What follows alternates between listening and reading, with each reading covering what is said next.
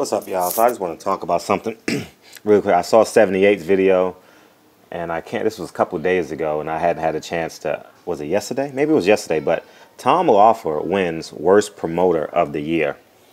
I'm going to tell you why. He ruined what ESPN says was two of the top 5 pound-for-pound fighters in boxing today. One, obviously,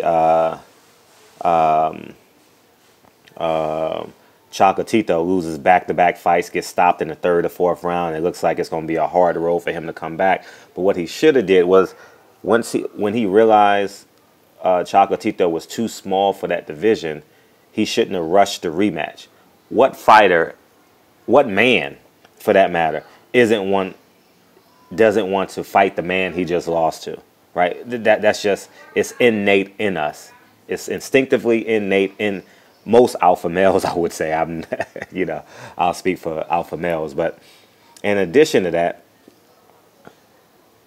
he allowed, and I was thinking this, when David Lemieux signed with Billy Joe Saunders, I kind of had a silent laugh because, you can see where the landscape of boxing is going, right? They're going to get that belt, and Canelo is going to be that's going to be Canelo's belt, especially if Billy Joe Saunders beats David Lemieux. You can already see Canelo fighting Billy Joe Saunders, right? And it may be a clause, it may be a silent clause in the contract that if Billy Joe Saunders wins, he gets Canelo. You see what I'm saying? So that may happen. And what's more importantly about that is Triple G has no one to fight. He has no one to fight to make money.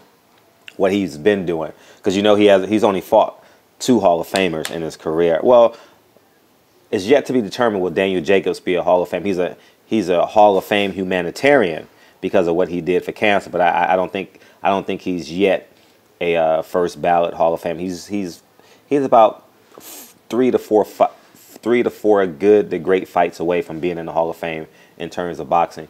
Canelo will be a Hall of Famer. He's brought so much money to the sport. He's kept Mexico engaged in boxing, so without a doubt, he will be a Hall of Famer. So he's only fought 1 Hall of Famer and only 2 notable world champions. So you go to figure, Triple G has nowhere to go. He's definitely not going to fight Daniel Jacobs. He's definitely not going to fight Jamal Charlo. So who would he fight? He would have to go all the way down the barrel, which he's been doing, from the Dominic Wades, the Martin Murrays, the Willie Monroe, things like that. So Tom Loeffler has earned Worst Promoter of the Year. And look at his cards now. I mean, they're going to Vegas to promote, what's that kid that beat Lomachenko? He's fighting somebody, which is a good undercard fight, but it's not a main event fight. It's not a main event card.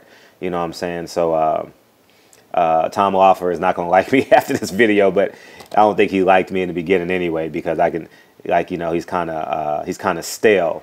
He's a good guy. Promotions, I will say this, he treats media well in terms of the attributes. Like, it's always good food.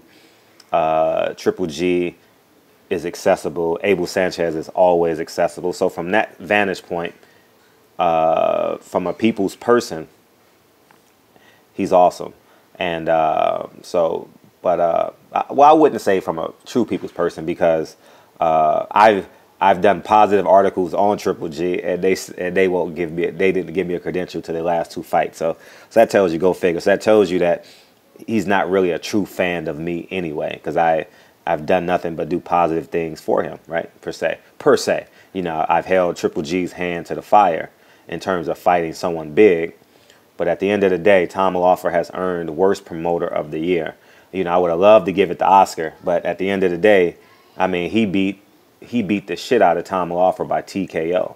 I mean, Oscar pretty much owns, and I'm borrowing 78's words. He owns Triple G's career right now. There's nowhere he can go. He has Billy Joe Saunders in a conundrum, and he has the rights to Canelo, Daniel Jacobs. You guys get what I wouldn't say he owns the rights to him, but Daniel Jacobs would gladly fight Canelo before he would do the rematch with Triple G. You know, although I mean, the money would be the disclaimer. He would want the rematch because he just lost him, but the astronomical amount of money he could make fighting Canelo versus a Triple G. So, so salute to Tom Loeffler, man. I mean, it's going to be a tough road now. I don't know where Triple G goes. You know, I have no idea where he goes. His LA market is in deep.